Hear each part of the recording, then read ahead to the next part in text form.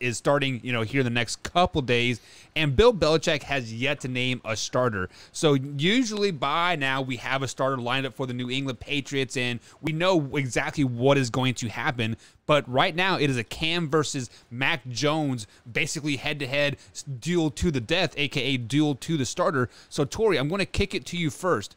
Who is going to start Week 1 for the New England Patriots? God, I really want to say that Mac Jones so they can go 1-16. But so I'm then gonna, say I'm gonna, it. I'm going to stick with Cam. I think Cam is going to be Belichick's playing Belichick games right now. It's still going to be Cam. He's not going to destroy his quarterback unless something happens to Cam, which is about a 99.9% chance that Cam gets hurt and Mac Jones goes in. It's going as long as this doesn't turn into a Brady replacing Bledsoe thing, I'll be happy. Why again? Look, we're gonna argue right now. Why do you feel like if Mac Jones starts Week 1, he's ruining his quarterback? It's all about confidence at that point. What do you mean confidence? Wait, so you're telling me that if you start your quarterback and he loses a couple games, he's gonna be like, "Oh man, I suck." No, not so much that. It's if he's getting hit consistently, constantly. It's the David Carr syndrome. David Carr was a good quarterback till he went to Houston. David Carr got hit so many times he became gun shy because there was no offensive line. That organization literally ruined his career. It is proven. Look at Steve McNair. Look at Aaron Rodgers. Look at Pat Mahomes. That sat. We sat those guys. And guess what? They were some of the best quarterbacks in the game. Yes, but why? Like, I just don't understand. I don't understand why you would feel like you can't do the thing. Sorry, something just popped up here on my StreamYard here. Yeah. Why would you feel like you can't start a guy? It just doesn't make sense. Mac Jones is the better option at that position. Whoa. I've had this argument the last 2 days. If you don't think Mac Jones is a better option right now for that offense, Buck, we talked about this last night. We did. That offense for the last 20 years has been built off of a pocket passing quarterback. Okay, so that is what Mac Jones is, and that is not what Cam Newton is. So Combs, they did not go and sign those guys like Hunter Henry, Jonnu, and the other guy. For Cam Newton to sit back and run the ball.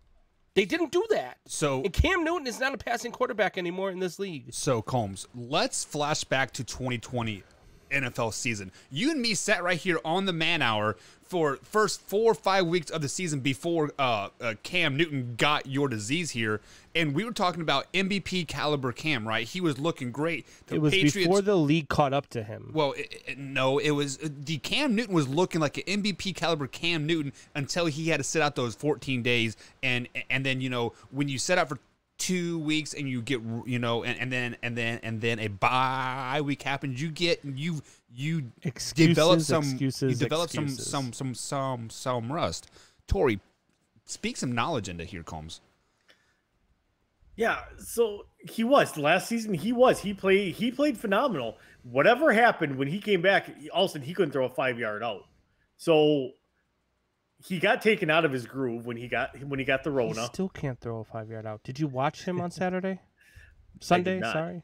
I was stuck in the land of Oz. I was lucky. He looked bad. And not only that, but now you're in New England, who you're already out as their guy. You are no longer their guy. So every mistake you make now is just magnified.